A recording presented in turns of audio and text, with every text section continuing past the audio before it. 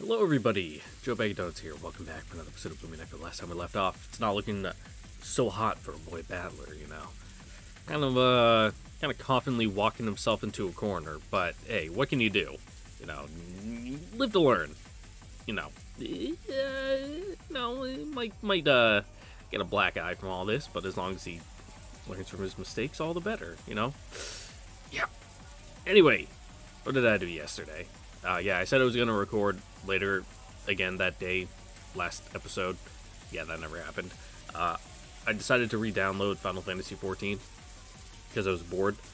And, yeah, still a good game. Also, I'm learning keyboard. You know, not the instrument, how to play FF14 on my keyboard instead of using the controller.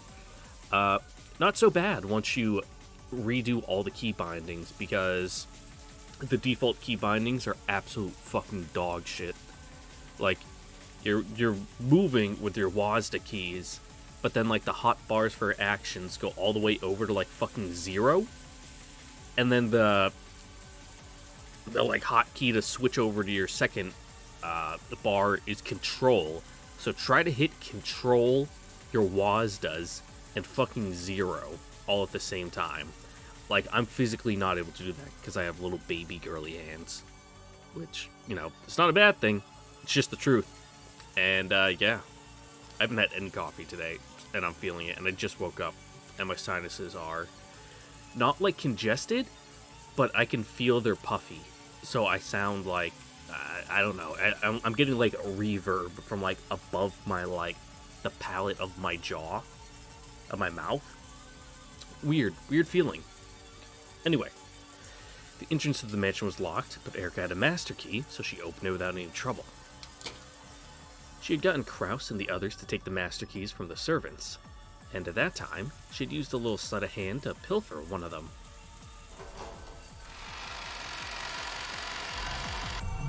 I was wondering why the music was so muffled. Someone had left the stereo playing inside the mansion.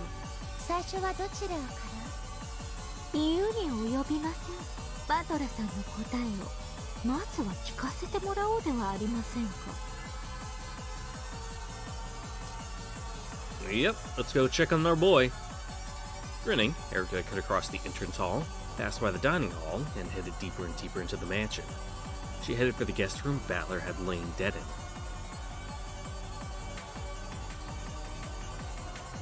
Battler could put off deciding whether the seals would remain intact or not until the moment right before Erica witnessed them.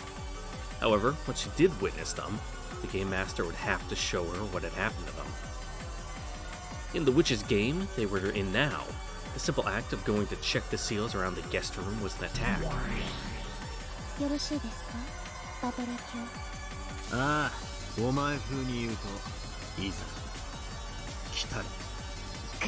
Alright, you're acting confident. Yeah,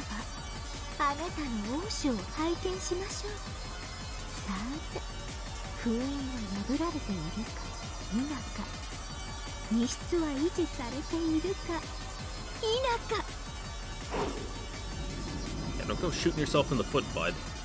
The piece Erica held high in the air was the White Queen, which represented herself. Her target was Battler's territory. She cut straight in.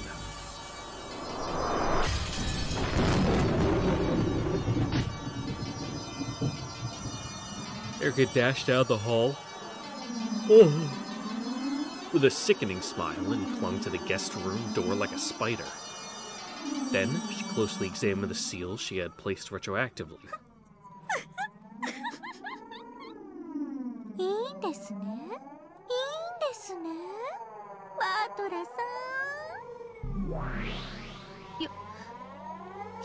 I mean, I'm pretty sure she would say that either way, but which is it?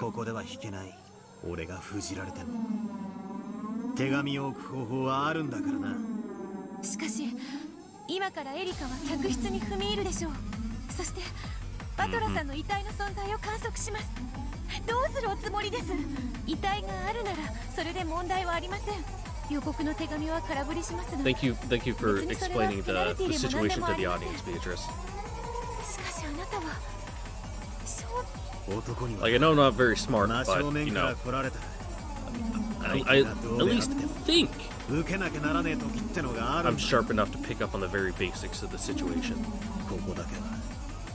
But the sentiment is appreciated.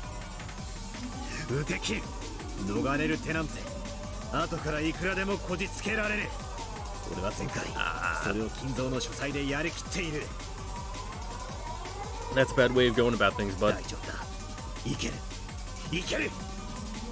Going off of, oh, this is fine, I was able to do it last time, so I don't have to worry about it this time.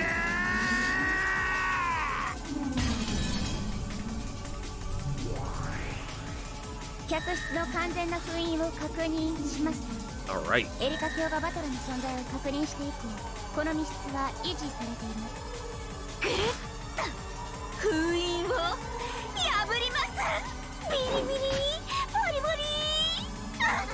Good sound effects. Erica destroyed the duct tape seal on the door in ecstasy. It looked as though the intellectual rapist had finally laid her true nature bare.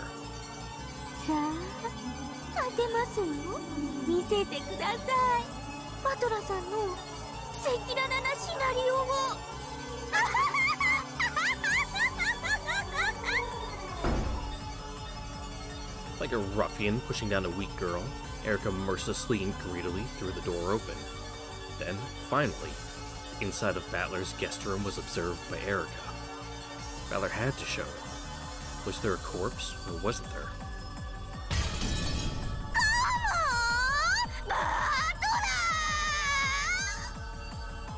Alright, Terry.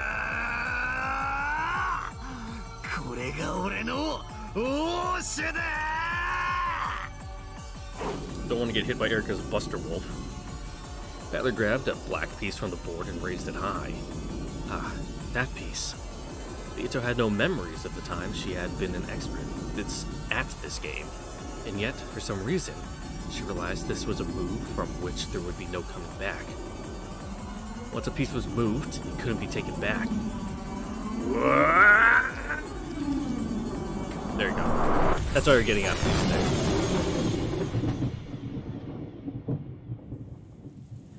The guest room was covered by a silent darkness. It was pitch black and nothing could be seen. However, there was a light switch just off to the side of the entrance. If that was pressed, the room would be lit up and everyone could see whether or not there was a corpse on the bed.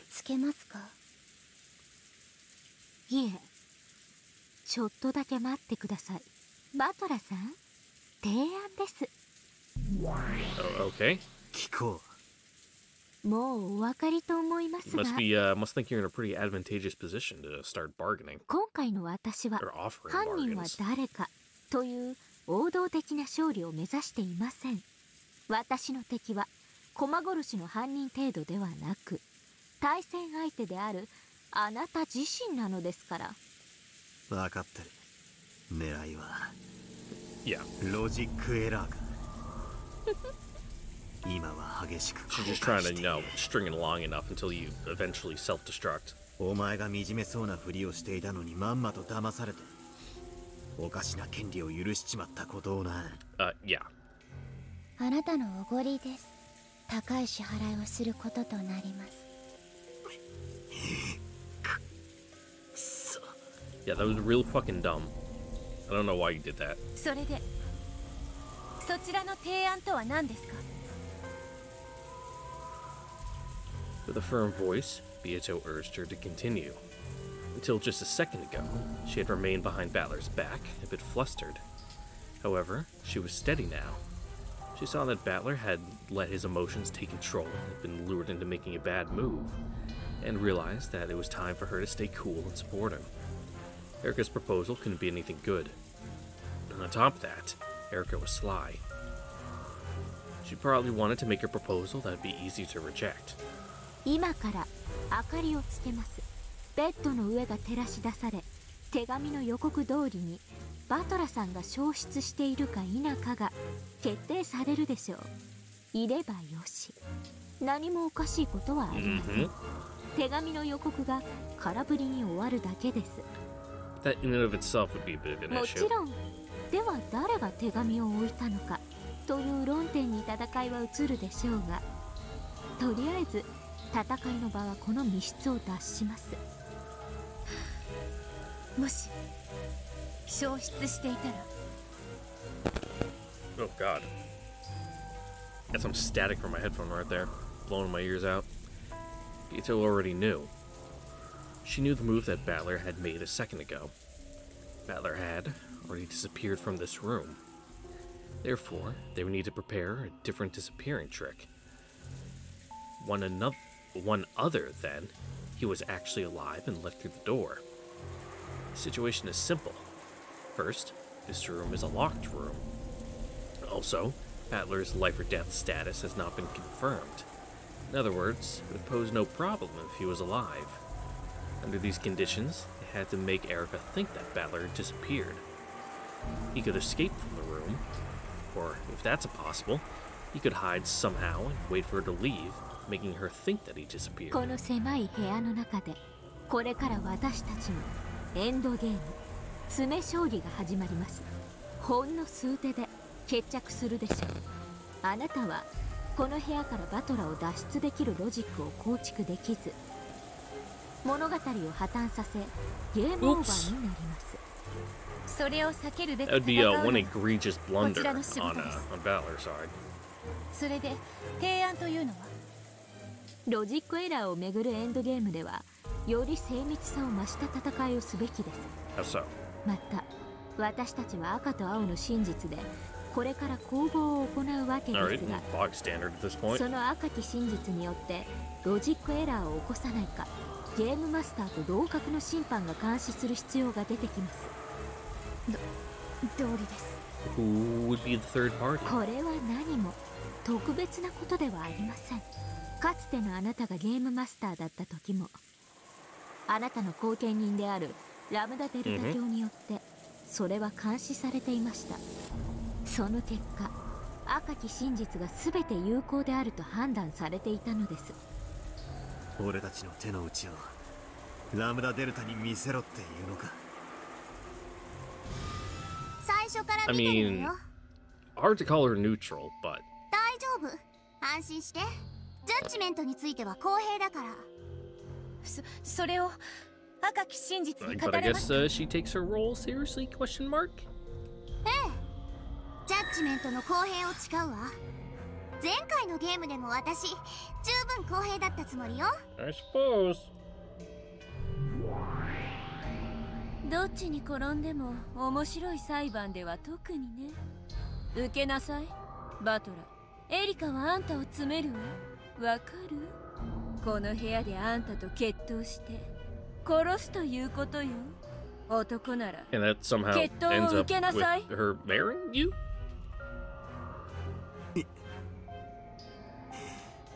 いいだろう。俺が不可能殺人を見せるたびにいちいちロジックエラーを疑われてっちゃ話が進まねえ。ゲームが有効であることを保証する立会人は確かに必要だ。じゃあ私はこっち側に回るわね。あんたの手拝見するわよ。ふむふむ。 Lamb did. Oh, I almost forgot the duh in the middle there. Lamb de Delta understood what Battler had up his sleeve, and she confirmed that Erica's first move had indeed gone straight through his heart. Just as Erica had guessed, Battler was alive, and Erica had examined his corpse. He had slipped out of the room and placed the letter by the guest house and hid himself somewhere. Once the duct tape seals were retroactively placed on the guest room, he suddenly became required to show that they had been torn. However, if he had done that, it would have been the same as admitting that he had been seen through and he had lost. Unwilling to admit that, Battler had claimed that the seals had been preserved with false courage, and was now rushing to revise his logic. True, he could still escape for a few more moves. However, Erica was planning to corner and kill him here. Yeah, that was real dumb, bud. あんたすごいカードで戦ってるのね。カード？お前にはこのチェスがトランプに見えるのか？私にはあんたたちがポーカーで戦ってるように見えてたわ。だからこっち側に回ってあんたの持つカードの全てがわかる。ひどい手だわ。まるで役なしじゃない。しかもそれをあんたは完璧にエリカにカンパされてるわ。man's bluffing with like a 2, a 7, you know, like one ace, let's say a 7, I don't know, queen. You know, not enough to get a straight, nothing matching to get a flush, but he's already fucking all in. あんたならどうするよ。私は審判よ。助言はしないわ。でも感想は言わせて。いや、いい。ゾクゾクするわ。あんた、この役なしの手で掛け金だけのブラフでエリカを下ろせる気でいるのね。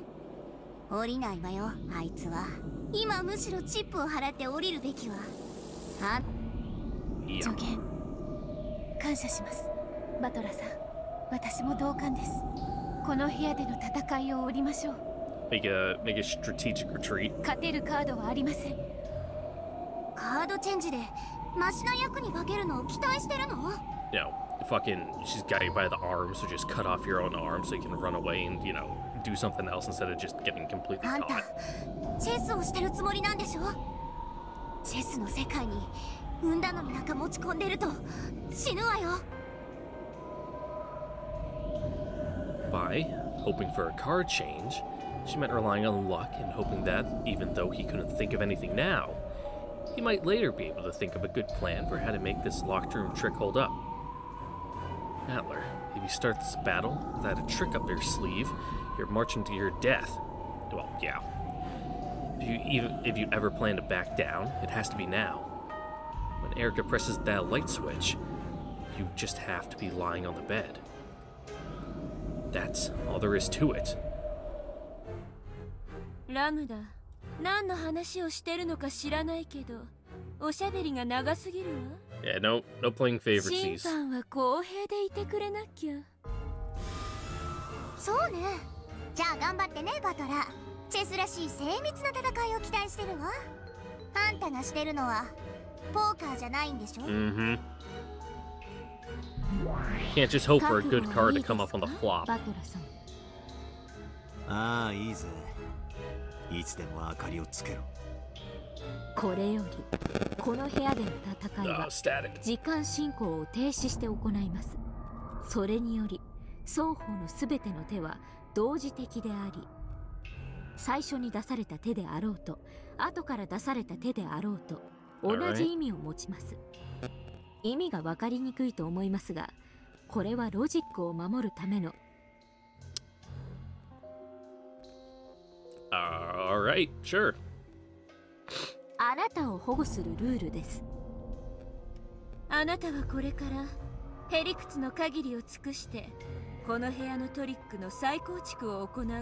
It'll be laying down the tracks in front of the train, you know, as it's going. つまり戦いの途中で良いアイデアが思いつく可能性もあるということ。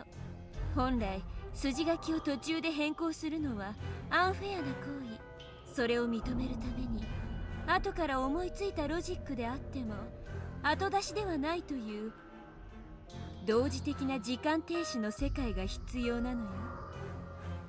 もちろんこれはエリカにとっても利用できるルール。バトラが変更した新しいトリックに対応して別の対応を取ることができる。ややこしいですね。シンプルな話さ。汚職政治家のへりくつ合戦と同じってことだろ。シャーシャーと嘘をついてそれをカンパされる証拠を出されたらそれに矛盾しない。 Why again? それまでの嘘、記憶違いでしたとシャーシャーと撤回して新しい嘘に変更する。嘘とそれを破る証拠とそれを逃げる嘘と、そういう互いの尻尾を飲み込もうとぐるぐる回る。グッと要するに後出しのへりくつがいくらでも許される世界と考えてください。私もこの部屋の封印の件でそれを行使しました。だからあなたも行使できるようにするのがフェアなことだと思いまし Yeah, た。 kind of moving fast and loose with this game. よくも。オーケー。では双方始めなさい。初手はエリカからでしょ？いえ、ベッドの掛け金の確認から。そうね。ベッドのバトラの確認からだわ。エリカ、始めなさい。お任せを我が主ライトオン。 Click.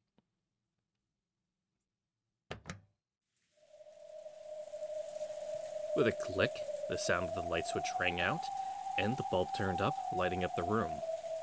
Battler's bet on the bed was...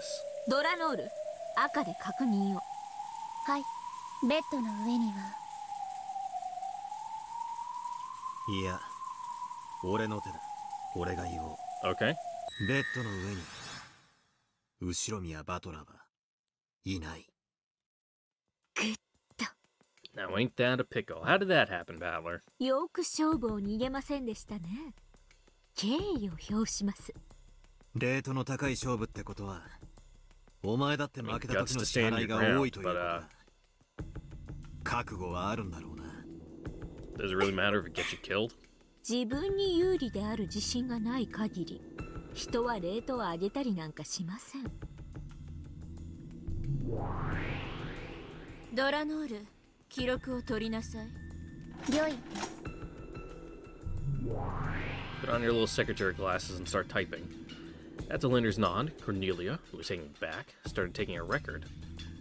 She wrote down that Battler's corpse, which should have been on the bed, was not, and also that Battler hadn't backed down from this locked room game.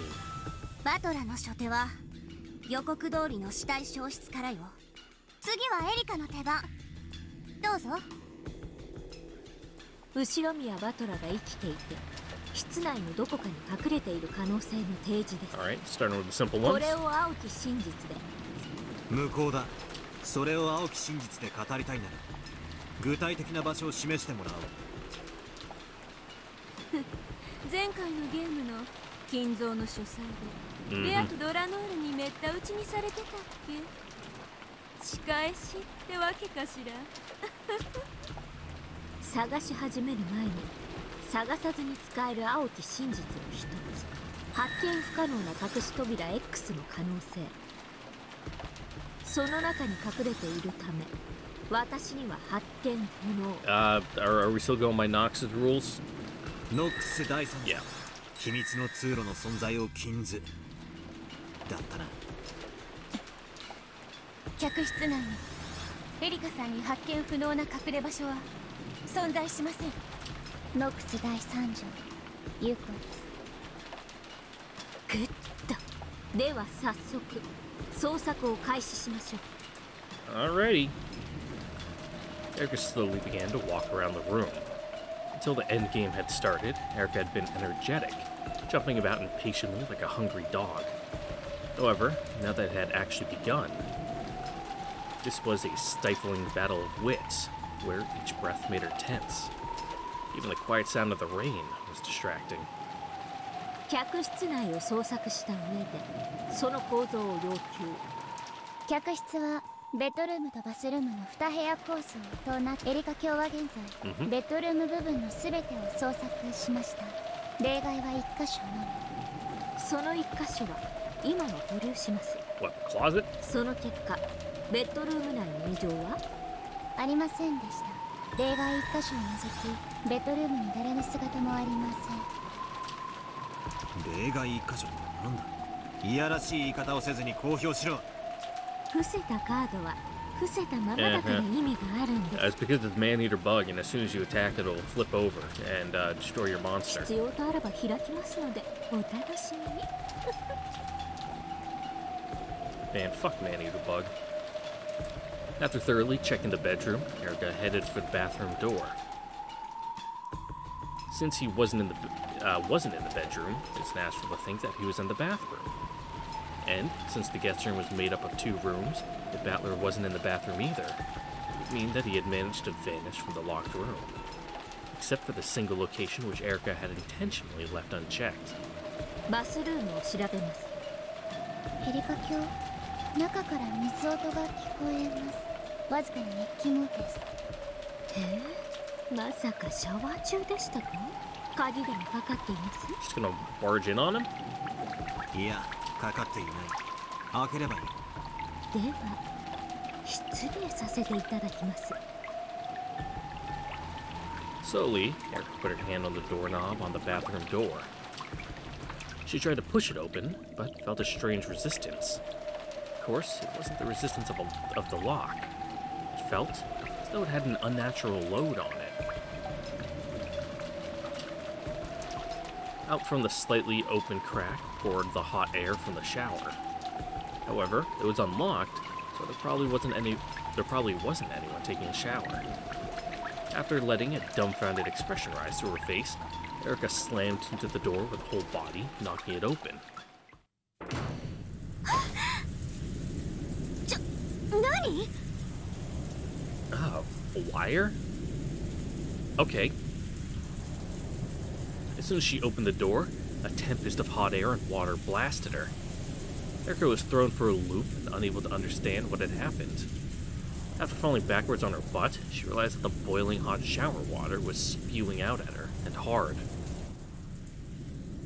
You like ripped the shower head off? 何ですかこれ。ふざけた。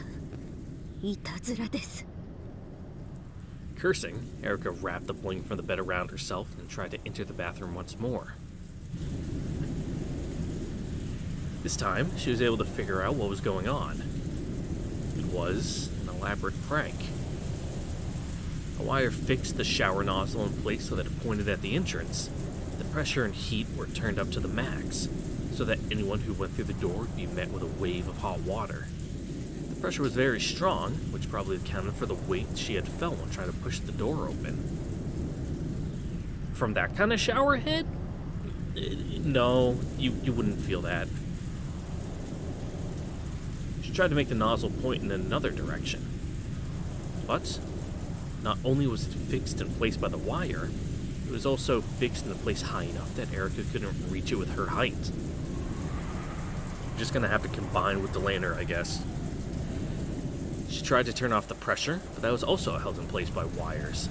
She couldn't manage anything with her bare hands. She would probably have to get a tool that could cut the wires. However, when she glanced into the bathtub, which was filled to the brim with very hot water, she saw a bundle of wires and a pair of nippers that had been used to cut them lying at the bottom. If she used those, she could turn off the pressure. What is this, fucking a Saw movie? The blanket she had used to protect herself from the shower became more and more drenched with boiling hot water. At this rate, she'd get burned even through the blanket. She needed to turn the water off quickly. Also, the shower head's been running for like hours, probably. Like, how much hot water does this building have? I mean, it would make sense that they would have, like, you know, several water heaters because, you know, just the size of the building and how many baths they would have. But still, the bill's not going to look pretty at the end of the month. Looking next to the bathtub, she spotted a long-handled body brush hanging there. Perfect. Erica used that to skillfully scoop up the nippers off the bottom of the tub. Fortunately, it was a shallow Western-style bathtub. If it had been a deep Japanese one, it probably would have burned her badly. Making sure not to touch the hot metal parts, she carefully took the nippers and cut the wire around the faucet. Take that, and that.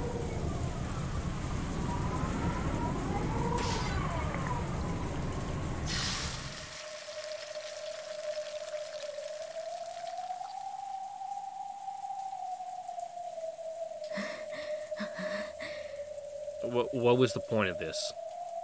Was this just, you know, to get more time to think?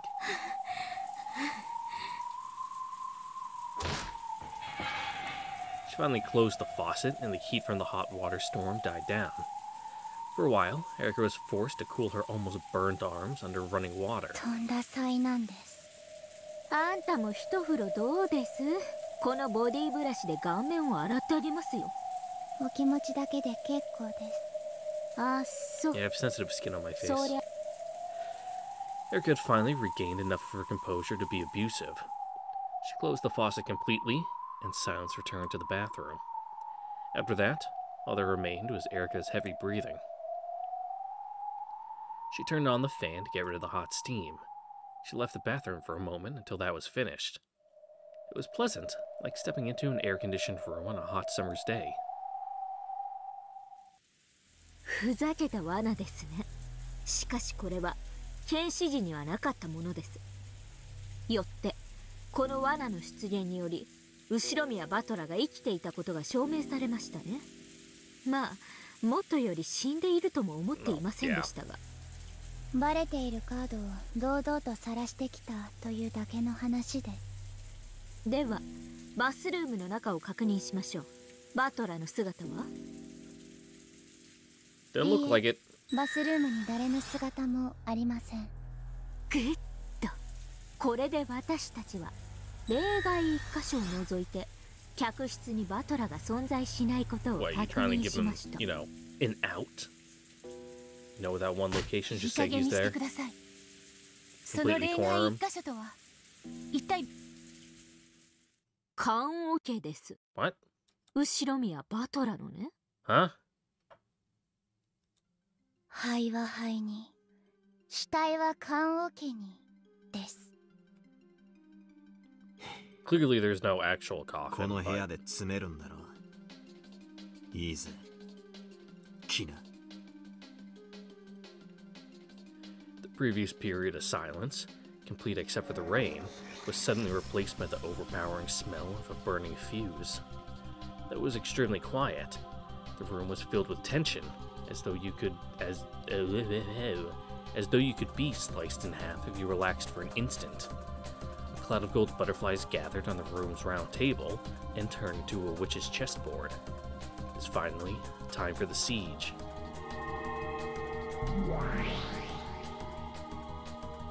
青き真実。あなたはこの部屋から消失などしていません。姿を隠し、あたかも密室から消え去ったかのように錯覚させただけです。隠れた場所は私がまだ調べていない例外一箇所。As Erica lightly raised her right hand, a single gold butterfly appeared from the darkness behind her, flitted between the index finger and middle finger of Erica's raised hand, and became a white piece. Then, she lifted it high into the air. その例外一箇所とは、入り口脇のウォークインクローゼット。Bang! Like a white bolt of lightning striking the earth, the white piece honed in on the weak spot in Valor's territory and slammed into the board. As bad etiquette, don't jostle the board. そう、ここです。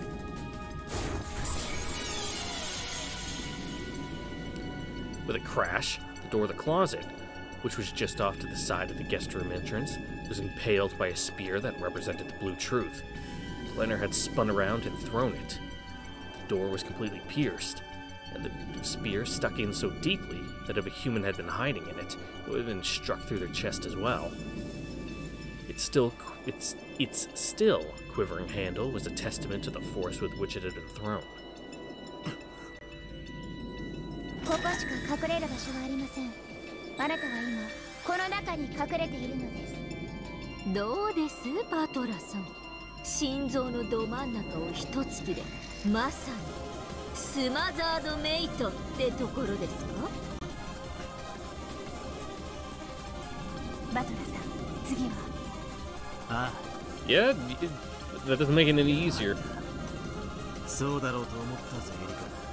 わざと一箇所を残し、相手を棺桶に追い詰める。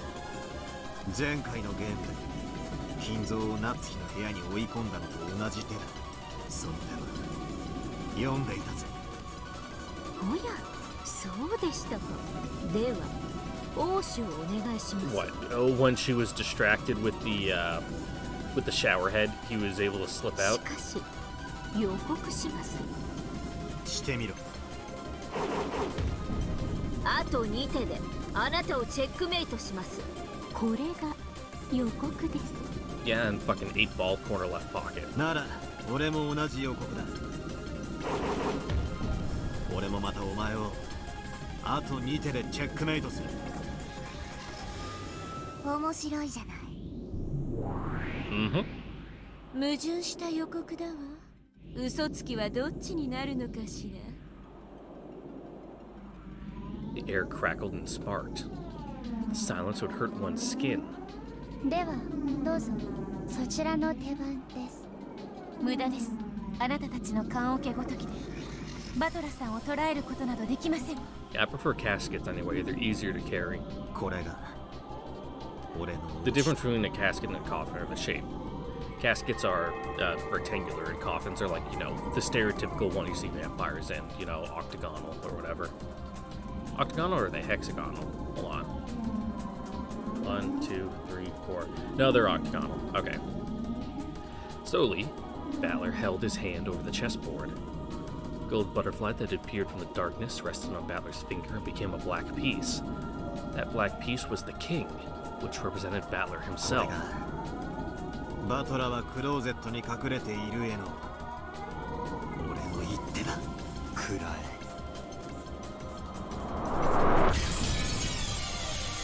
後ろ宮バトラ、客室内に存在しない。クローゼットも含め一切の例外なくだ。Alright.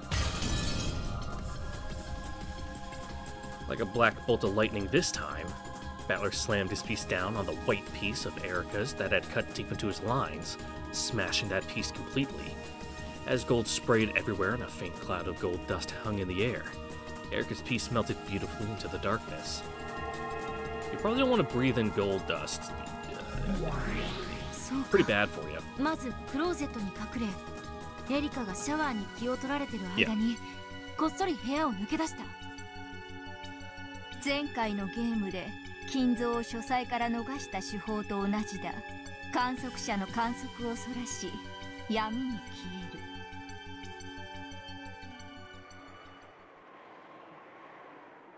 グッと。そうでしょうね。そうでしょうね。読んでいますよ、その一手はね。I mean, yeah. Next was Erica's turn. A gold butterfly fluttered in front of Erica, and she grabbed it right out of the air with a swipe of her hand. She then lifted that hand into the air and raised the white piece high. 遡り手を宣言します。この部屋に封印を破って入った一番最初の時点です。あの時、私はすぐに扉を閉め、チェーンロックをかけ直し、この部屋を封じました。異議申請。事件発覚時にゴーダがチェーンを切断したはずだ。チェーンロックが機能しない以上、チェーンロックでの封印は不可能だ。異議却下。エリカはチェーンロックを修復したのよ。Huh? ね。不可能です。I mean, not really. If it's like a shitty little chain, like I'm looking at mine, I can probably like bend that thing with the force of my own hands if I tried really, really hard. All you have to do is take the broken links out and connect the other two together. I mean, there should be enough slack to be able to do that. 真鍮製のチェーンをどうやって修復するというんですか？修復は可能よ。ベアとも忘れたの？ガムテープの封印。エリカはね、そのガムテープで切断されたチェーンの切断面両端をつないで封印したの。つまり封印によってチェーンを修復し、それによってこの部屋を内側から再び密室にしたってわけね。異議申請。エリカさんはすでにガムテープの封印を使い切ってるはずです。Yeah, she just ripped them off and like stuck them to each other to make a longer piece and just wrapped it up もう again. 封印はできないはず。異議却下。ガムテープの使用制限は回数じゃなかったでしょ。部屋の数よ。3部屋までという場所の制限だけ。エリカはその一部屋にこの客室を選んでるわ。 So she's still able to use it because we're in the こ room. の部屋に何箇所でも、そして何度でも封印する権利を持つ。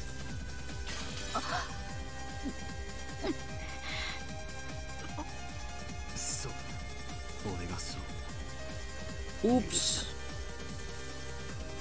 You got word games. あなたのおごりの代償です。情けとはおごる者が最も好む悪しき手種。というわけで、遡り手によりガムテープの封印によってチェーンロックが修復されて元の機能に復帰していることを宣言します。そしてそれにより私は入室と同時に施錠を行い、この客室を内側より再び密室としました。 Oops. The white piece Erica held aloft represented the seal formed by the chain lock. This move would draw out Battler's king, drag it to the guillotine. 死ねバトラー。 The piece for the chain lock was slammed down on the square of Battler's king's throat. 副将要求。今このチェーンロックは施錠を維持している。 Battler's face contorted. Miyuto, who was watching from behind, grimaced even more. This move was very painful. If his logic was that he had hidden in the closet until Erika passed by, and then used the uproar in the bathroom to escape, then the chain lock must have been unset. In other words, he couldn't respond to this repetition request. And if he didn't respond, Erika's very next move would be to use the blue truth. She would say, "You hid in the closet, then used the disturbance of the bathroom to escape. Since you couldn't set the chain lock from the outside, you left it undone." And she would be right. That would be checkmate. As Erika had predicted, she would strike the finishing blow in the second move. And on top of that, she would probably use the disappearing battler to fully explain almost all the tricks behind the crimes that were to follow. Losing the battle over this locked room would steal a major deciding piece from Battler. But what if he was able to respond to the repetition request? What if you could say the lock created by the chain is still intact? That would be fatal to Erika. It had already been shown with the red truth that this guest room could only be made into a locked room from the inside. So, this hopeless locked room would instead become Erika's coffin. With a riddle this tough, Erika would probably be forever unable to solve the mystery of Battler's disappearance. And even a single unsolved riddle would mean victory for the witch side. Battler wanted to respond to this repetition request if at all possible. However, if he responded, if he answered by saying that the chain was still set, he would have to abandon the logic saying that he escaped while Erika wasn't looking. Because after his escape, he wouldn't be able to set the chain lock again. The new riddle would put Erika in a much more difficult situation, but it would require him to construct a different escape method.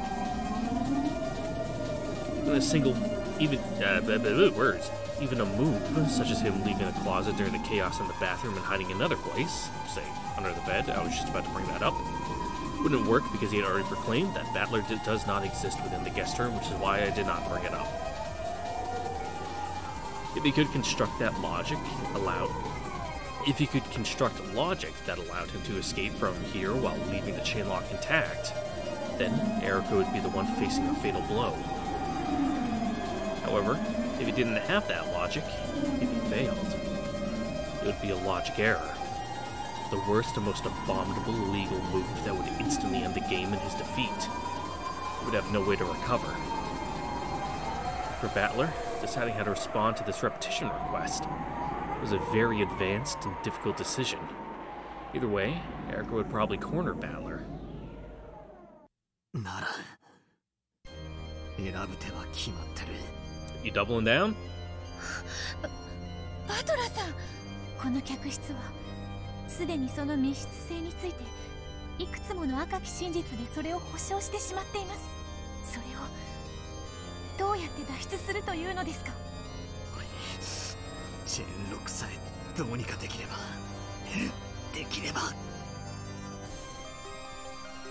If I can somehow deceive the chain lock, I can make Erika have to deal with a terrible locked room. We'll probably finish her off.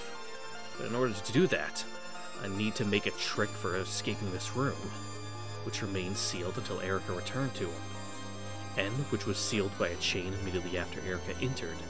And on top of that, I have to make sure that the chain that can only be set from the inside remains in place. If I can do that, I can figure a way out. Then it all ends here. But I still can't think of that trick. Right now, Erika's asking me to repeat whether the chain lock is still set or not. I need to decide whether I'll take that challenge or back down, and I need to do it right now. If I have a certain win trick, then this is where I should fight. But if I don't have that trick, I should just acknowledge that I slipped out of the closet, undid the chain, and escaped, and back out of the fight. If I say the chain was set without a trick up my sleeve, then it's impossible for me to escape. In other words, it's a logic error. この部屋での戦いを落としてもまだチャンスはあります。まだ2日目の未明ではありませんか。I mean, yes and no. Like, yeah, you still have a chance, but at that point, the momentum is just snowballing in Erica's favor, and there's pretty much no way to recover. You're just going to be fighting, you know, a losing retreat the entire way to the end. 不可能犯罪を再び構築する時間も十分にあります。いや、ダメだ。もしここで俺が部屋から逃げたことを認めたら、それはもう犯人であることを認めたのと同じだ。この部屋の戦いを降りることは、このゲームの負けを認めるのと同じ。Battler's point was a valid one. Battler was the only one alive and free to move while all the other humans were locked in the guest house. Erica would probably name Battler as the perpetrator for all of the following impossible crimes and base her blue truths around that. Battler wanted to forcefully turn that one around on her. He would have to rewrite his tricks and logic so that someone other than Battler would be able to be set up as the perpetrator. To fix up one flaw, he would have to create new flaws, and the flaws might eventually pile up and kill Battler. Even running away would mean tightening the noose around his own throat. The first truth, that Battler's the culprit, has already been hit upon. But I'm still going to stubbornly refuse to give in. Somehow, fight to get out of this. I need to fight. This is a make-or-break moment. I've definitely been cornered into a dangerous spot. However, if I can nimbly switch gears, everything might turn around at once. If I can just make this chain my weapon, I can kill Erica. まさか復讐要求に応じるつもりですか。チェーンロックを外さずに脱出できるロジックは終わりなんですか。 Nope. ないです。答えたら最後。ロジックエラーで直ちに敗北です。どちらを選べばいいかは明白。そうだ、明白なんだ。どちらの手を選んでもエリカの望む最悪の展開となる。どっちを選んでも最悪なら勝った時 choose the two of these equally bad でかい options. 握手を選ぶべきだ。あんた脱出のロジックもないのに、切り札もないのにレイズを受けるの？復讐要求を受けて勝負する気なの？ Yep. 俺の手札は役なしかもしれない。だがな、1枚入ればストレートにもフラッシュにもロイヤルストレートにだって化ける手札なんだ。Highly doubt, but 降りても乗っても地獄だな。勝った時奴の息の根を yeah, I 止 got められ no る option 方 but を to 選 roll the ぶ。 dice, I guess, if you're fucked either way. 狂気の一手では狂人は時に自ら死地に飛び込むから奇跡を起こす。不可能です。どうやってチェーンを破らずにこの密室を脱出するんですか。英雄と異常者の差 He は just たった一つ。 miraculously quantum shifted. It's crazy. 勝ったか負けたか。 Yeah. あんたの大勝負拝見させてもらうわ。 I can finish things with this move, and as I predicted, I can kill Erica on my second move. I still can't think of a trick for escaping this locked room. However, there has to be something. There has to. And once I think of it, I can make a magic illusion of me changing into a butterfly and slipping out like smoke out of the crack of the chain-locked door. If I have even a drop of that mad mage's blood in my veins, if I can have just a shred of the glorious miracle he was able to bring about, share it with me now.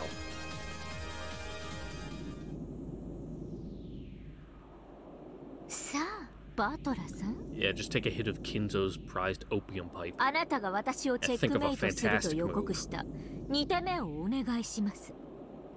エリカ卿の復讐要求にお答えください。応ずるか拒否するか。 And I think just talking about opium reminds me of the one story I heard from one of my coworkers. One of my older, like, master sergeants was talking about, like, when he was in Afghanistan or whatever. You know, they'd have meetings with like, the Afghan guys. And they would just come in, and they would pop down a bottle of opium on the table, and they would dip their cigarettes in it before they started smoking. And they'd be like, you want some? And they're like, nah, we're good. Man, wild. Slowly, Balor's hand stretched out to his king piece on the board. He lifted it up and slowly held it aloft, tracing a large circle in the sky. Would Balor respond, or wouldn't he? Would the lock caused by the chain be preserved, or wouldn't it? Would Balor's king crush the piece of the chain lock that stood right in front of it? Or would it slip away like a ghost and escape? これが俺の王子だ。予告通りこの2手目でお前は終わりだ。行くぞ。ウルドアエリカ。 I don't know, man, you don't sound too confident.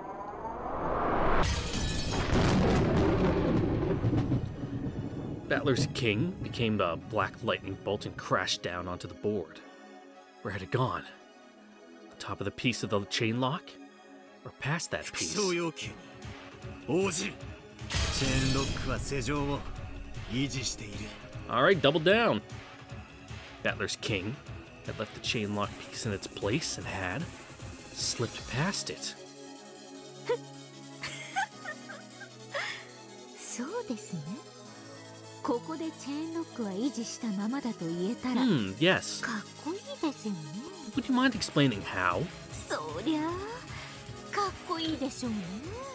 でもね、かっこいいからってだけでなんていうか知ってます？さあ、後ろ宮バトルですよ。ロジックエラー道義を申請。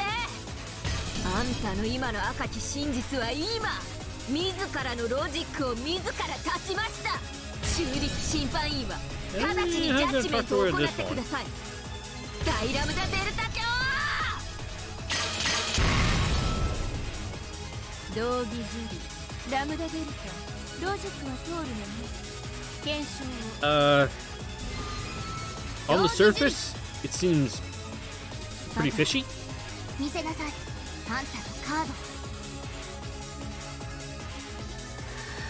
バトルさあ、ロイヤルストレートなのよね。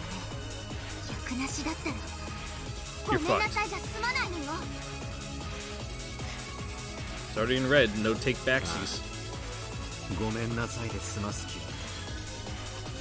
ロジックエラーになったらゲーム版がぶっ飛ぶのよ。あんたはベアトからこのゲーム版を受け継いだわ。あんたの大切なベアトから受け取った唯一の形見なんでしょ。だからあんたは断じてロジックエラーを受け入れない。Logic error only becomes established when the witch admits to it. As long as they keep thinking about new logic by which they could escape, they will not die, cannot die. However, it's like being imprisoned in an endless living hell of the mind. あんたは永遠に思考の闇に落ちて這いずり回ってもロジックエラーを拒否してこの密室から出る方法を永遠に考え続ける地獄に閉じ込められるのよ。 You'll be in limbo. いいのね、いいのね。それって暴虐の深淵の次くらいに辛いわよ。10階建てビルの屋上と100階建てビルの屋上から飛び降りる程度の差しかないけれど。ラムダ、バトラはもう手を差し置いた。一度刺した手はやり直さない。あなたは公正を誓った審判としてさっさと道義に従う。バトラの密室脱出ロジックが有効かどうか、ロジックエラーでないかどうかを判断しなさい。考古学者のようにゆっくりと緻密に慎重に。そしてアイスクリーム屋が甘くて香ばしいバニラ醤油味のアイスをディッシャーで力強く手際よくかき込むように素早くね。I can see vanilla and soy sauce actually going together pretty good. The saltiness tends to bring out the sweet flavors. バトラ、それでは拝見するわ。I'm actually a huge simp for like vanilla bean too. で People complain about it being too like default flavor, but it's only considered like one of the defaults because it is so good. 思いたくありません。あなたはかつての私と何度も戦い、私が望んでやまなかった奇跡にたどり着いた方です。だからきっと今回も奇跡を勝ち取ると信じて。 You want to believe, but it's not looking so ベ good. アとイーチェって女はな、そういう理性と狂気のギリギリでずっと戦ってきた俺に対する怒りと悲しみと言葉で言い表せないいくつもの感情を入り混じらせた。そして一番最後のゲーム、最後の最後で見事勝ち取ったんだ。 It might have been the rank of the hand in Byaoto's grip as she fell. Byaoto passed away without realizing that she had already won. In that final game, the true victor was Byaoto. そのベアと俺はこのゲーム版を預かった。だから勝つ。だからお前だけは信じろ。 Don't know if it's just this track that's a little loud or the voices that are a little quiet. I know, perfect time for this in the middle of this big epic moment. Voice volume up a little bit. ベアとリーチェ。信じて。奇跡が起こるなら。頼む。信じます。バトラさん。うわー、うぜー。 Yeah, you could have in a と moment. っとと確認してください、ラムダデルタテを。ないんですよ、ロジックなんて。この密室から出る方法なんて存在しない。勇み足でしたよ、バトラさん。そりゃあこれで勝てればかっこいい。チェーンが破られてないのに姿を消せたなんて最高。かっこいい。 Real うちに cool. 書いて。 Like. Alright, I didn't need that. 切るわけねえ。できるわけねえんですよ。これができたらまさに魔女。この密室から姿を煙のように消せたら認めるしかない。魔女の仕業だって。エリカ卿静かに。ラブナデルタ卿の検証中です。You're throwing a lot of loaded words around right there. Be ashamed if that weight of the load turned around and crushed you. 通って行って戻って詰めて。 With sweat gathering on her forehead, Lambda Delta inspected the movements of the pieces from Battler's side. She was as accurate and meticulous as an archaeologist, just as Burn Castell had told her to be. After gulping stiffly, Lambda looked between the formation of the pieces on the board and Battler's face, which remained tense but steady. ラムダ。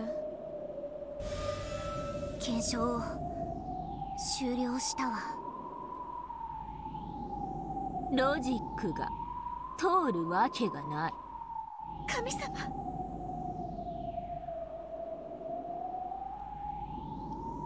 エリカ。なんです。とても残念だ。どっちの意味にも取れるような。Be more specific, bud. 楽しかったぜ。これで終わりだ。だからどっちの意味だって言ってんですか。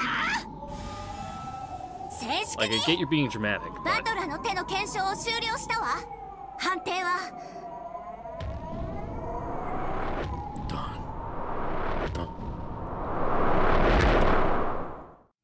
有効。有効？嘘よ。判定は有効よ。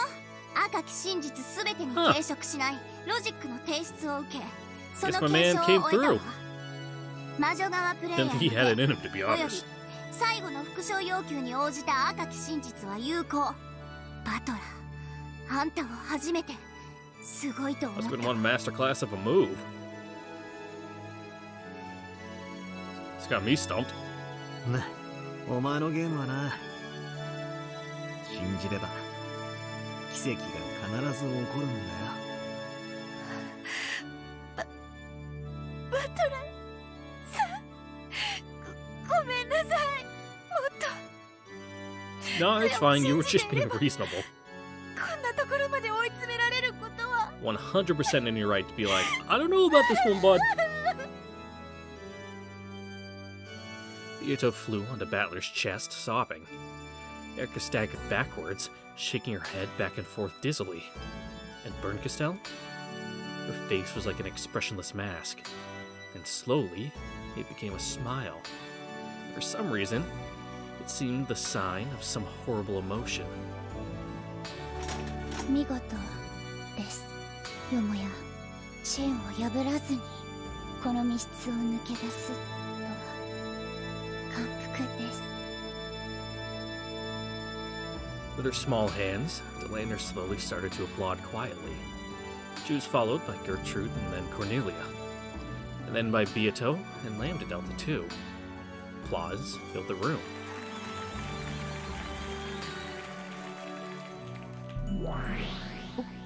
お兄ちゃん、どうやって。なるほど。 I'm with you, bud. 思考が密室にとらわれた者には見えぬ手か。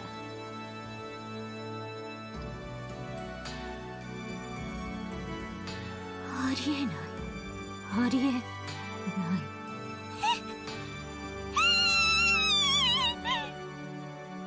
As Lambda Delta watched Erica, who was stunned and moaned in shock and from despair she couldn't accept, she had to take her hat off to the strength of Battler's heart and intelligence at this critical moment, and the power of his miracles.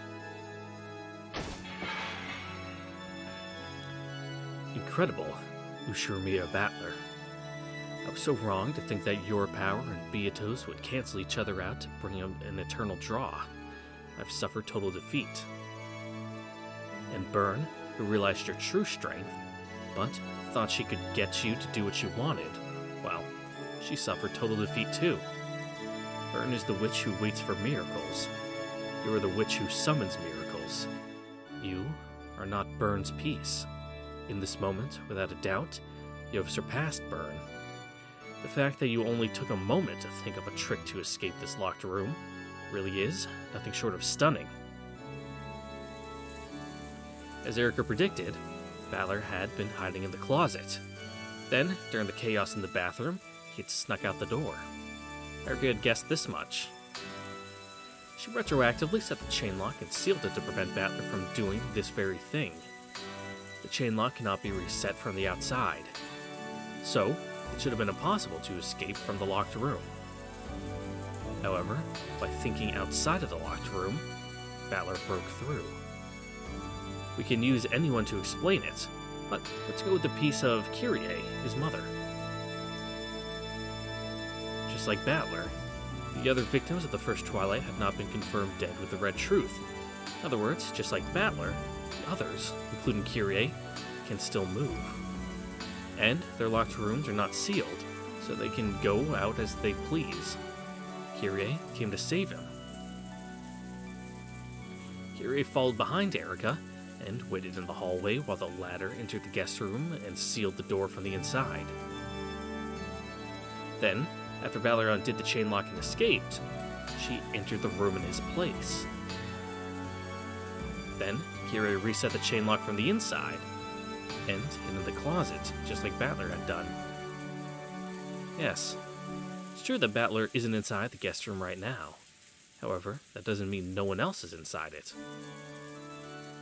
Kyrie took Battler's place in the closet, the one exception that Erica left unchecked and is there still. Kyrie saved Battler. 後ろ宮キリエには He's not in the バト closet. ラーを救えない。 Huh?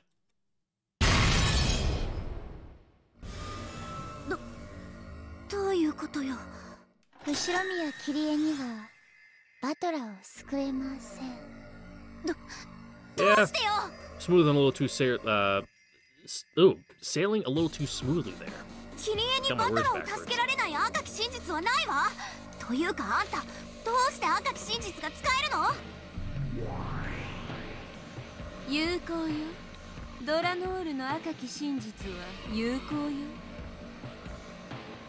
石剣抜刀許可申請。Okay. 許可します。やってください、ドラノール。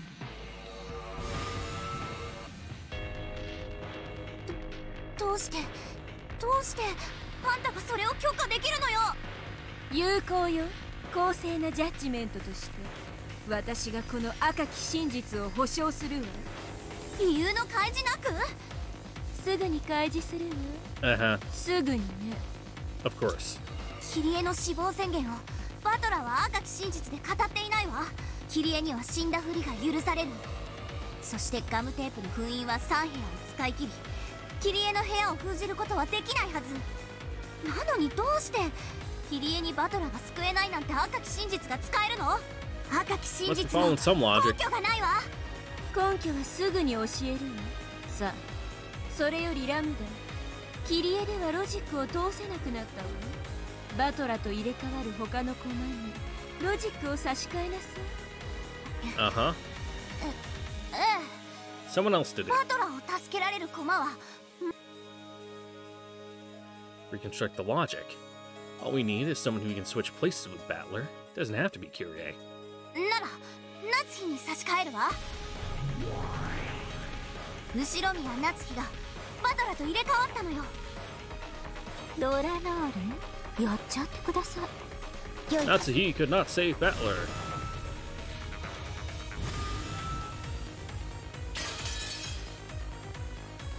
Liner's red longsword smashed Natsuhi's piece into little bits.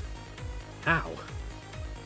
How can Erica deny this logic without the detective's authority? 後ろ宮夏日にはバトラを救えません。じゃあエヴァ、後ろ宮エヴァ。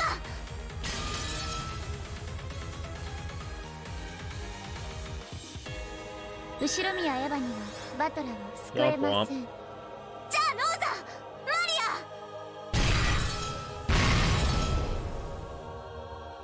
リア。無駄です。ローザにもマリアにも救えないのです。 Weird that the B and the R of breath are lowercase. I feel like that's... Then only the D and A is uppercase. Weird. Alright, you're on the sauce again.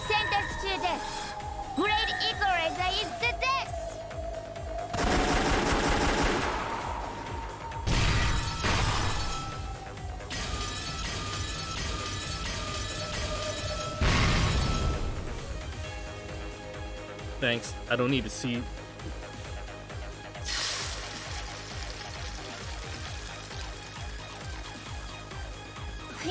異議申請。エリカさんは探偵権限を持たないはずです。その彼女が I mean, どうしてガムテー what's プ the の angle 封印以 here? 外の Yeah. 赤き真実を使えるのですか？異議却下。探偵権限を持たないことがすなわち一切の赤き真実が使えないことを示しはしないわ。あるのね。ねえ。Oh, あ okay. るんです。探偵権限を持たない人間にも許されているいくつかの例外的な赤。 Pulling rabbits out of your hat now, huh? そんなものあるわけがない。はい、ありはしません。しかし探偵権限を持たない人間にだけ許されたある行為 Okay. が魔女によって容易に赤き真実に昇華できるほどの圧倒的信頼性を持った真実。探偵以外の人間に許されたある行為。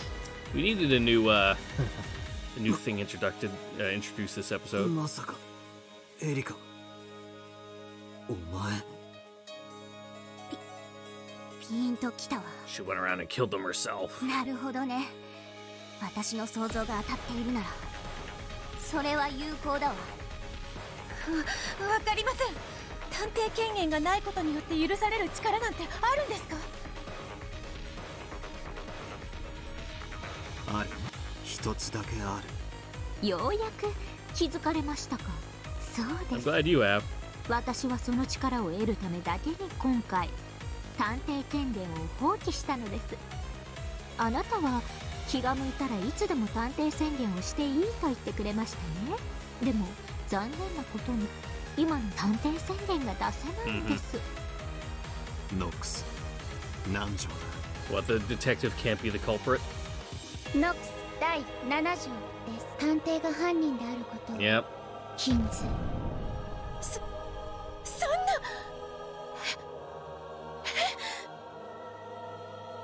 Finally, Beato realized everything.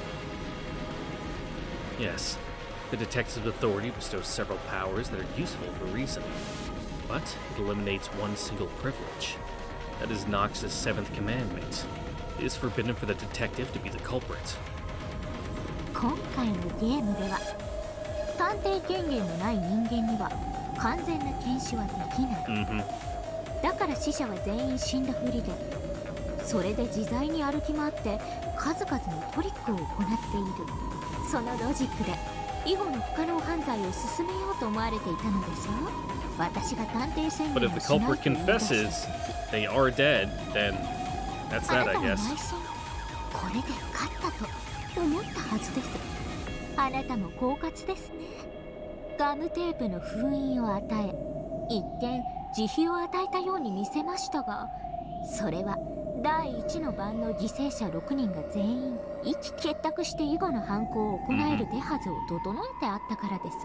ですから6人を下回る3部屋分しか与えなかったのです。どの部屋をどう封じようと、あなたの手下は誰かが自由に行動できる。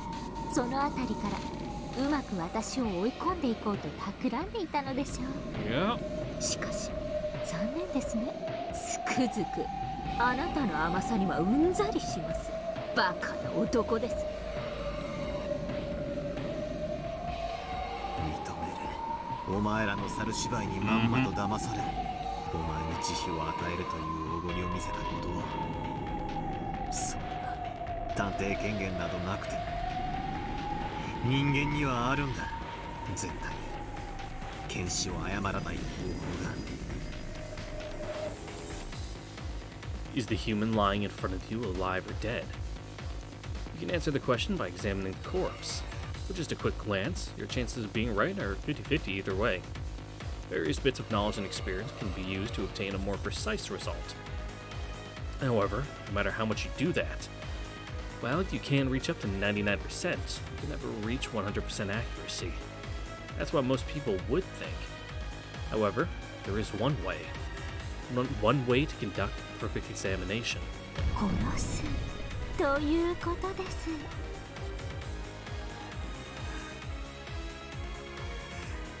エリカ。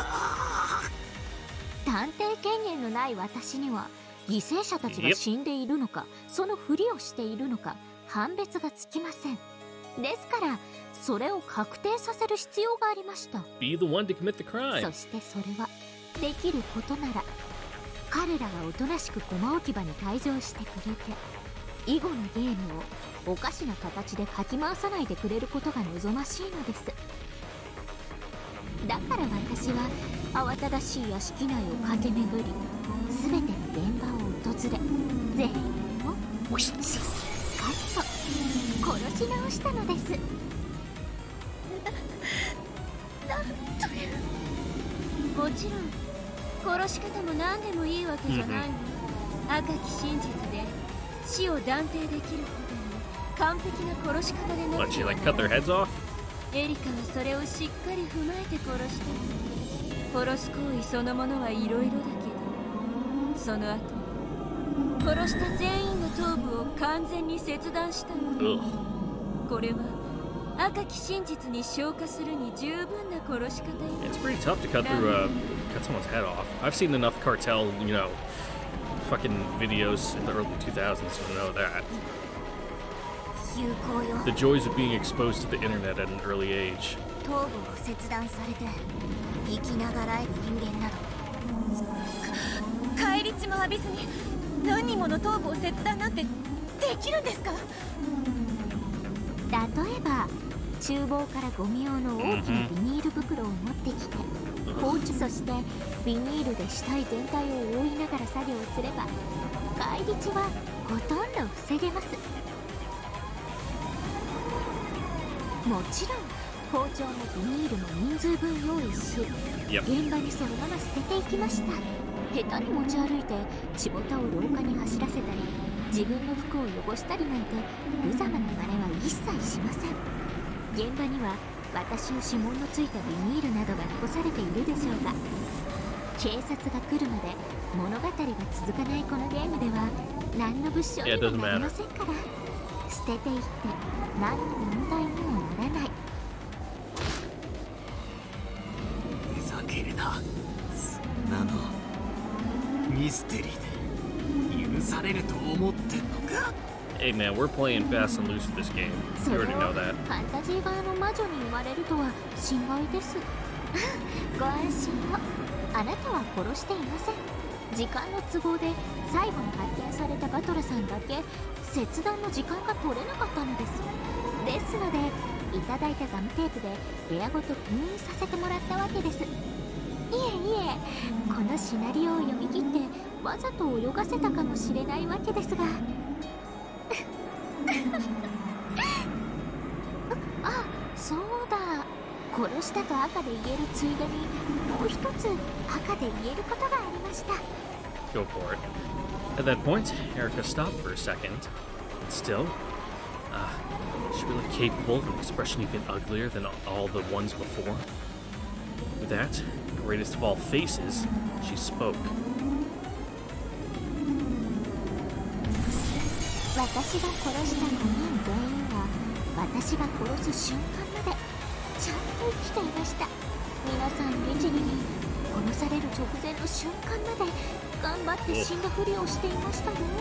マリアさんが一番頑張り屋さんでした。だってあの子同じ部屋で先にお母さんが殺されてるってのにずっと気づかずに死んだふりをしてたんですよ。 Just rubbing salt in the wound now, huh?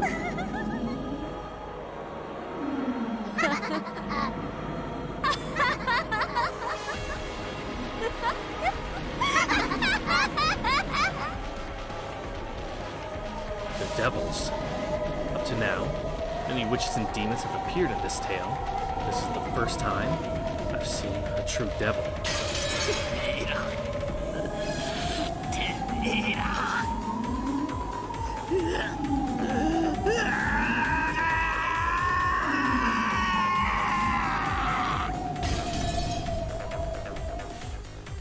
Ah, poor guy. At last, Beato understood the entire plot of this tale.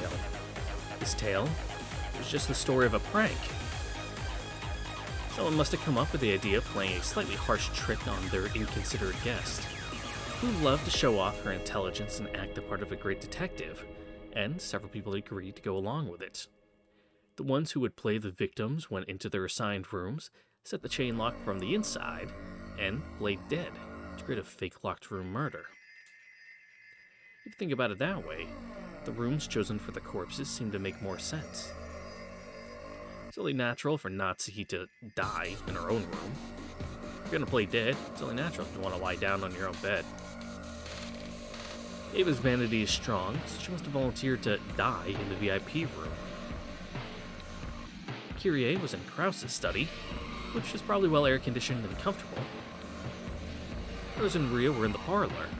A soft sofa would have been a great place to play dead. Maria had gone the extra mile to make it look more realistic by lying dead against the wall. Butler was in the guest room. The temperature here was also nice. The bed must have also been fairly pleasant.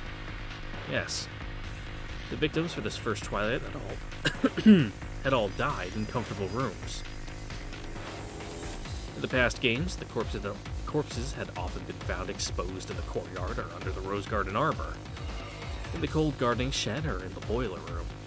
This time, there were no victims in any such inhospitable environments. This is probably the truth. This was the story of a prank where no one was dead in the first place. And then, this devil turned it into a genuine murder case. エリカ卿を罵る権利があなたにはあります。しかし今はそれによって矛盾の生じたロジックや新しく再提示する義務がある。肺は肺に、塵は塵に、死体は死体に。さあバトラさん、ゲームを続けましょう。あなたと入れ替わってくれる人間を他に提出してください。でないとあなたのトリックロジックエラーになりますよ。 There's now no one who can come to the rescue. Erika's killed every last one of them. くそくそくそくそ。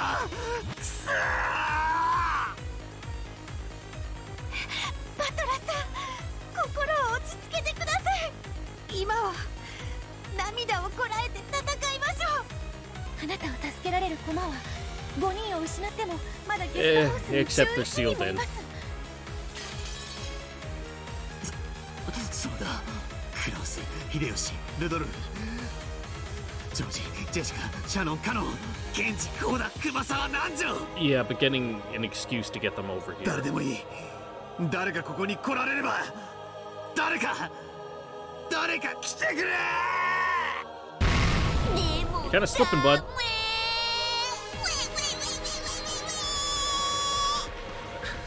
Okay. これを見てくださいよ。ガートルード、コーネリア。金系慎んで出頭するものなりや。 Both rooms are sealed. わ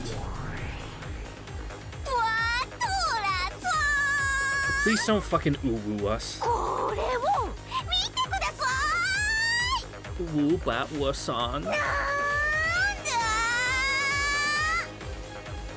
Erika, who was now so excited that her pronunciation was tumbling all over the place, pointed at two doors. It was the hallway on the second floor of the guest house. They were in front of the cousin's room and the next room over. これ何か扉に貼ってありますよ。これは何？これは何？ねえ何？ガートルード。金系いとこ部屋のガムテープの封印と知りたまえ。 So it appears. Oh yeah! Very good! One more! こっちの扉のは？金系隣部屋のガムテープの封印と知りたてまつれ。 Oops. Oh, very good! さあお二方、そしてどうぞお茶の間のテレビの前の皆さんもご覧ください。双方の部屋の扉、ガムテープの封印を Yes, most certainly appears to be intact. さあ、そのどちらもどうですか？破れてますか？破れてませんか？さあ、高らかに赤き真実でお願いします。金系慎んで申し上げる。どちらも破られていないものと知りたまえ。破られていない封印とはすなわち未だ何者の出入りも拒みたることの証と知りたまえ。封印を破らずしての出入り、改めて言うに及ばず不可能と知りたてまつれ。グッドです。バトラー、ご覧の通り、 Yeah, pretty thoroughly あな cornered. たを助けに来ることができる人間はもはや存在しないのです。 The victims of the first Twilight have all been killed, and the guest house is still sealed. No one can come to the rescue.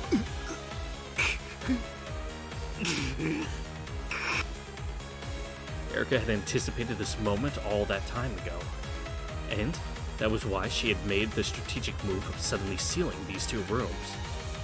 This resolves the confusion Cornelia had felt back then. Why would the human side player want as many free humans as possible? Why wouldn't? That was a natural, simple question to ask. However, once you seal up all of the humans, there's no room for magic to intervene. Why is magic magic? Because the people who saw it say it was magic. Then, is it possible for magic to exist in a place with no people? There's no problem with that because there's no anti-magic toxin, right? Wrong! Magic in a place that isn't being witnessed is no different from a delusion, a daydream. Magic with results must be carried out by human hands. If all humans are sealed off, then magic cannot be created. This was Erika's strategy for this game. and her beautiful checkmate. さて誰が助けに来るんですか。あなたと入れ替わって代わりに客室にとどまり、内側からチェーンロックをかけてくれた本当の人間を教えてください。いればの話ですが。The man from 19 years ago coming to the rescue. あなたのロジックは今断たれている。誰があなたを助けに来てくれたというの。あなたは今ロジックエラーを起こしている。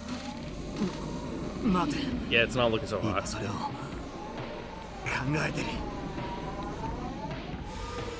バトラには2つの権利と1つの義務があるわ。 Okay. 1つの権利は新しいロジックを構築してあなたの密室脱出トリックを再び完成させること。もう1つの権利はロジックエラーを潔く認めること。そして1つの義務はそのどちらかを必ず選ばなければならないことよ。 And if you can't do one, you have to do the other. 慈悲はある。それを選択することに対し課せられる時間制限。 Time to start pacing back and forth in circles. それこそ無限に永遠にあるのだから。 I kind of wish my house had a nice, setup, well, or like I don't know, design, architecture-wise, where I could just pace around in circles. My house growing up had that. There was like the center staircase to go upstairs, and on the underside of the stairs was this door to the basement, and there was essentially the entranceway in front of like the main staircase, 2 hallways on either side, and then another hallway on the back. And I'm one of those people that, like, whenever I'm on the phone, I need to walk. So I'd be on the phone, whatever, doing shit or whatever, and I'd just be able to walk in circles around that staircase. Great for thinking. 何か言い逃れのようなへりくつのような。とにかくきっと何かまだ。 I mean, there has to be. Otherwise, the story 俺も ends. 考えてる。ベアトはどうだ。何かあったら教えてくれ。かつてのベアトなら Yep, it's all on the table. きっとなんとかできるはずなんだ。あいつはこういう密室をいくつも作ってみせたんだ。 Byato felt awful. Why was she Byato and yet not? Surely the older would have thought of a trick under these restrictions. Well, she could do that. She could guide Valor to victory. She couldn't do it as her current self. Also, we still need to resolve the Zephar Furufu fucking reality TV show. 無理だと思うけど。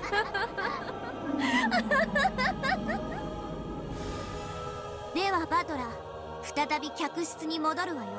そここそがこれからのあなたの世界。 Just thinking aloud of plot points that we can touch back to. Once again, they returned to the slightly chilly guest room.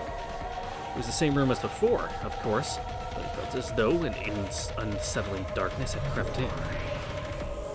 ここがこれからあなたの過ごす部屋よ。どんな方法でもいいからあなたはこの部屋から抜け出せばいい。 There we go, that explains ただ the し条件があります。お分かりと思いますが、それはあなたが自ら貸したもの the です。 scenes in the room we've seen.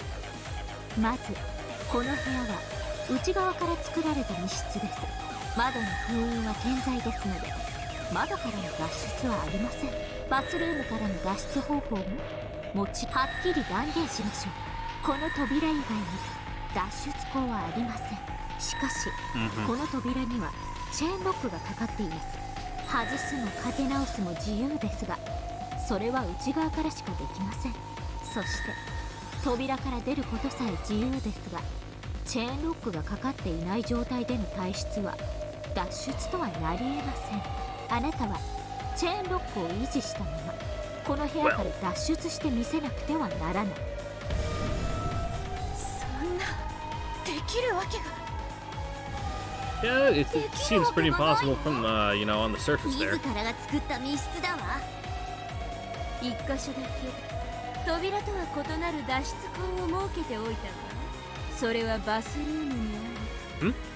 どうしてもバトラさんが脱出するトリックが思いつかない時のための慈悲深い我が主による救済です。慎んで。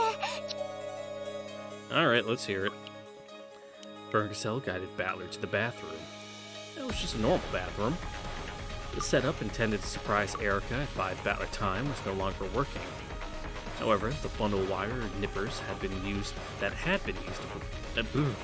However, the bundle of wires and the nippers that had been used to prepare that trap still lay in the empty bathtub. これは脱出のための道具に使ってもいいという。どうぞプレゼントするわ。ただし何を使おうとも部屋の外から施錠はできない。 Yep, no slipping a wire under 封 the 印 door も or ごま through か the さない crack. けれどね。この道具はチェーンロックをごまかすためにあるんじゃないの。もっと直接的にあなたをこの部屋から脱出させるためにあるのよ。どうやって使う？ What, just hang yourself with the wires? さすがベル、よくもつくづくそんなえぐいこと。このバスルームから直接外部につながる出口がある。 Yep, straight into the ど afterlife. こか見つけられる？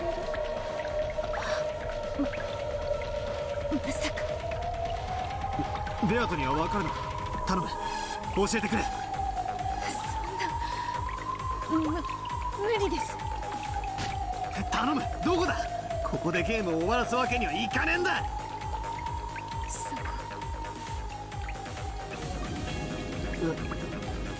どこ？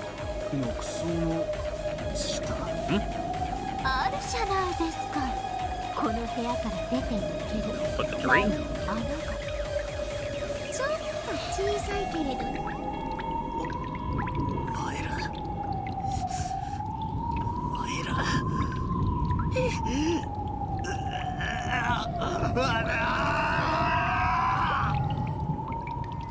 そこの浴槽の底の排 Yep, 水 just gotta cut yourself up into little そ bits. こからならチェーンロックを維持したまま外へ出られるわよ。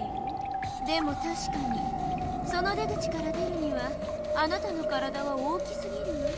だからそこから出られるように道具を貸してあげることにしたのよ。 Escape through the drain? How? Could have been using those nippers for 100 years to widen that hole, right? Battler and Beato had already realized. They had figured out this demonic way out that the demons were proposing. このニッパーであんたの体を通れるサイズにすればいいんです。プチプチブチ Man, that hurt like a motherfucker. Those little dikes? のんびりとお風 I 呂 mean, の中で温か they're なシャ sharp ワ enough, ーで but も they're あ not る very sharp. 自分の体を足の指あたりから少しずつちぎっては流しちぎっては流し、それを繰り返せばあら不思議、あなたはいつの間にか密室を脱出しているの。あら不思議ですね我が主。それって兄弟揃って同じ末路ですね。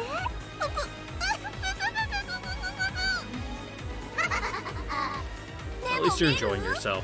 それじゃあ最後にペンチを I didn't mean 握 to って hit る that. 手だけが残っちゃうじゃない。 Yeah. そこで今度は針金の出番なのよ。あらかじめバトラは手首を針金で縛って、その針金の先端を扉の隙間から廊下へ伸ばしておきなさい。手首くらいならチェーンロックの隙間からもきっと出られるわ。そこまで小さくできたら私が廊下から針金を引っ張ってあなたをそこから救い出してあげるわ。我が主、引っ張って Damn, that's pretty fucked up. ください。バトラの手首。何に Nice little souvenir. Something to chew で on. もダメよ。孫の手にするって決めてあるから。そしたらそれであんたの背中もポリポリしてあげるわ。どう？はい我が主。バトラの手首で孫の手。主に背中ポリポリ。Alright, now it's getting weird. あいつらがうるさい？ Yeah. イラつく？ムカ Yeah. つく？大丈夫よ。すぐに静かになるわ。あなたの思考を生み出す一切のノイズは永遠になくなるわ。そいつは嬉しいぜ。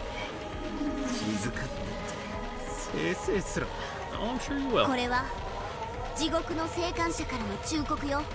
この賑やかさをよく楽しんでおきなさい。あんたをムカつかせる悪行増言さえ永遠の静寂の中では正気を保つ温かな思い出になりうるんだから。ベルンやエリカが憎い Yep. ならばそれはベルンたちの選 Use that 別 as よ。 fuel to keep you going. 憎しみがある限り Burn あ that なた hate は for all 諦め it's ずに worth. する。諦めるってのはね、ここでは意味が違うのよ。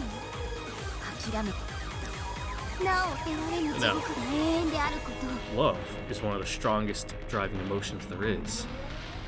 And what do they say the opposite side of the coin of love is? Well, there you go. うちから覚悟なさい。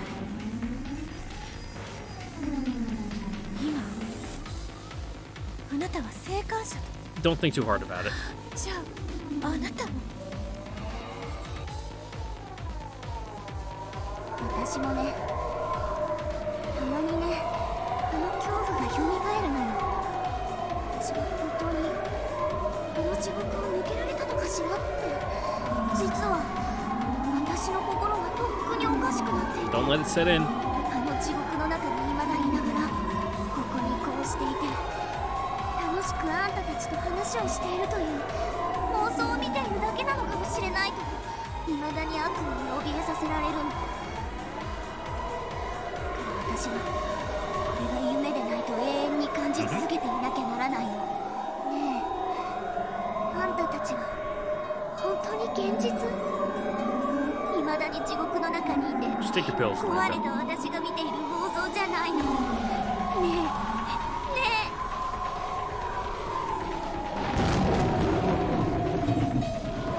There's something in Lambda-Delta's pleading expression that sends shivers down the spine. Probably more terrifying than any threatening word she could have used, with even the most vile expression on her face. It was time for Balor to realize logic error isn't so simplistic that you can just stick out your tongue, ask for forgiveness, and say you'll be more careful next time. Even if you feel that the fight is at a point where you can't back down, risking a logic error by leaving things up to chance is never a risk you should take. It's time for him to pay up and understand the true risk and terror implied by the words betting one's life on a fight, which must sound so exciting for a man. バトラさん、しっかり。私も真剣に考えます。この部屋から脱出するトリックを一生懸命考えますから。きっと助けに来ますから。ベアト。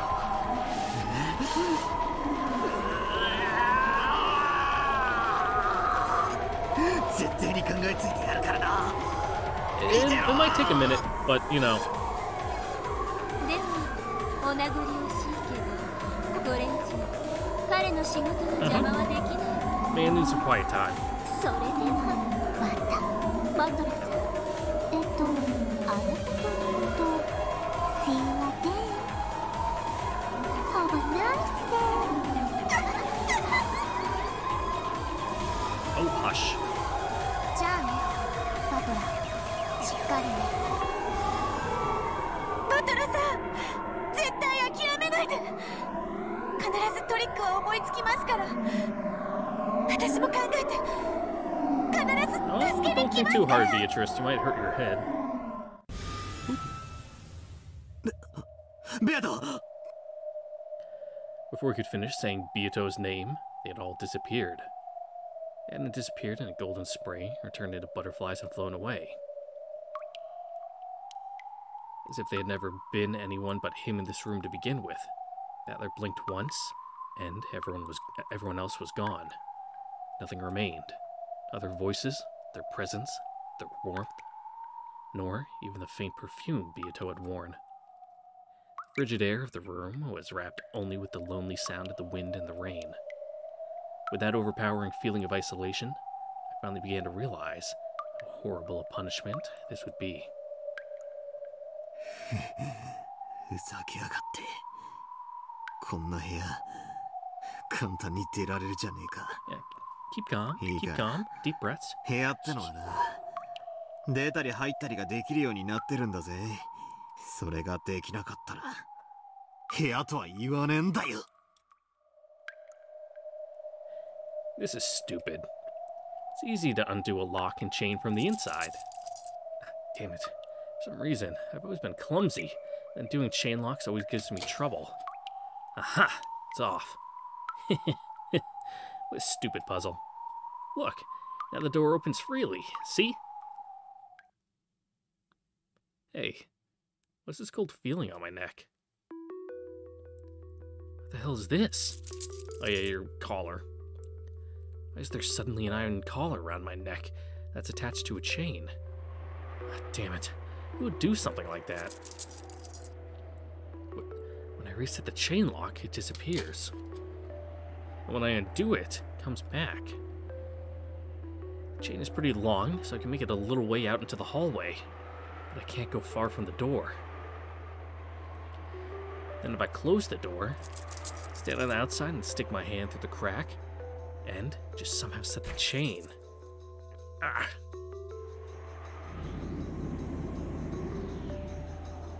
Why have I always been so clumsy?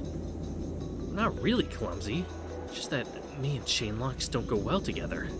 God damn it, I hate chain locks. I hate chains. Why won't it work? Why can't I set the chain lock from the outside? Ah, damn it, damn it, damn it. Yeah. Ah!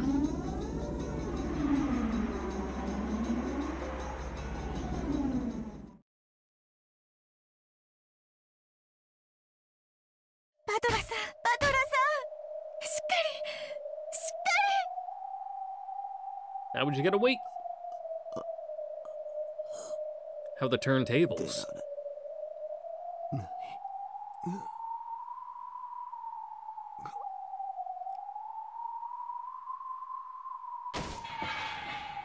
Beato called out to Battler repeatedly, shaking his shoulders hard, but by now, Battler's eyes were blank. The words didn't reach him. Bergenstell and Erica had already left. The game was officially suspended until Battler could think of a new trick. But it was doubtful that it would be resumed even after 1,000 years or more. じゃあ私も行くわ。ごきげんよう、二人とも。ごきげんようじゃありません。 Yeah, just a little see you す later. ぐにトリックを思いついてゲームを再開しますから。 Yeah, give us a couple hours. お時間は取らせません。だからまだとどまっていてください。お願いです。同じ言葉を私たちは何人もの魔女に言わせてきたわ。そうして本当にゲームを再開できた魔女は幾人と知らない。私が知る限りそれは私とベルンだけよ。どうしてそんな地獄を知っている人がその地獄に人を突き落とすん I で don't know, す for か？ some yucks. 退屈だから。それだけのために。ええ、そうよ。退屈から逃げるためよ。退屈になるとね、思い出すからよ、あの地獄を。そしてね、相手を地獄に落とすことによってね。 What, you feel just a little bit better? 私は突き落とす側の人間なんだ。だからここは地獄じゃないって実感し続けなきゃ、またあの地獄の恐怖にとらわれてしまうのよ。あなたたちに抜けられた地獄なら必ず彼も抜けられます。 Just gotta believe. 私が助け出します。絶対に。絶対に。この絶対の魔女ラムダデルタを前にしてあんたは絶対を誓うの？はい、絶対に。いいわ。かつてのあんたの後見人は私だもの。今のあんたは異なるとはいえ、 What's 最 that? 後に一つだけ世話置き土産をあげる。それは何ですか？希望よ。あんたが絶対を捨てない Wait 限り and hope. 必ず叶うという希望よ。いい？かつてのあんたは無限の魔女ベアトリーチェ。かつてあんたは不可能犯罪を謳った推理小説に憧れて、 I mean, clearly. Just look at all her locked それによ rooms. って魔女の存在を主張し What a fucking nerd. 魔法をあまたに認めさせ魔女への階段の一つとしたわ。推理小説。そう、かつてのあんたは立派な読書家、推理小説を愛し、密室犯罪を Locked 愛 up in し an た old fucking house for, 不可 you 能 know, your 犯罪 entire の life. 超 Might as well エキス read. パートだった。あなたはいくつもの密室トリックを読み漁り、究極にして一なる原始のトリックに気づき、それを魔法体系の核にしたわ。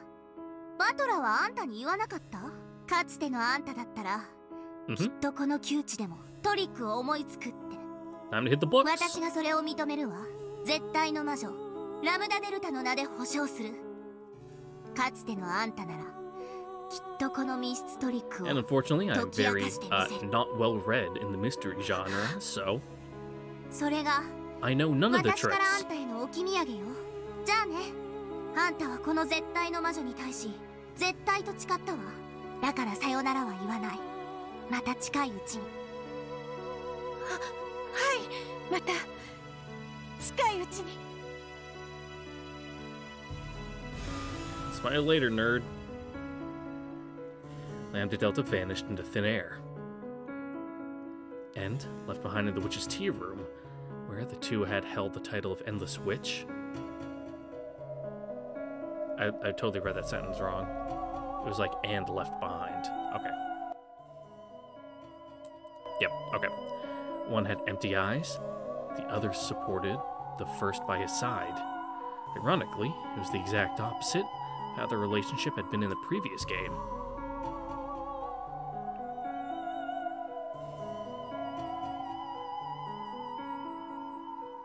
Don't get some like Runaway cookies to help them think. Sugar is good for your brain. Ugh. But with that